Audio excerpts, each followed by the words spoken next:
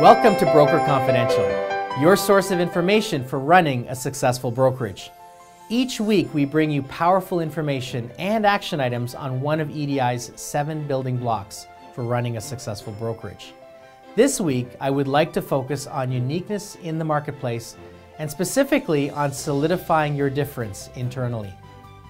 One aspect of sales I have noticed in all my years of coaching is that most of us are great selling ourselves to our prospects. We meet new people and we just can't wait to speak of what we have and what we are proud of. What we all miss the boat on is spending the same energy on our own agents. These are the customers that need to be reminded of what we do for them. They need to hear from us because we are well informed what we have versus our competitors. We are not communicating this. We are allowing our competitors to speak for us during a recruiting meeting they might have with our agents. The other aspect of discussing this internally is that we're going to understand if there is value and what the perception is.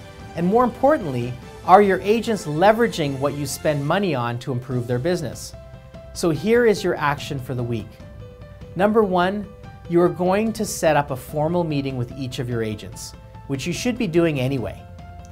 Number 2, on your agenda, you are going to understand their goals and how they wish to achieve them. And then number 3, you are going to review the key differentiators that your organization provides, and you are going to help them dollarize the benefit they are going to get in the coming year. You are not going to be shy about what they are not going to have if they go to a competitor.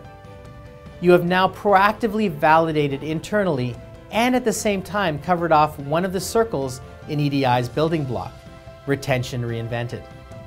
Thank you for tuning in this week.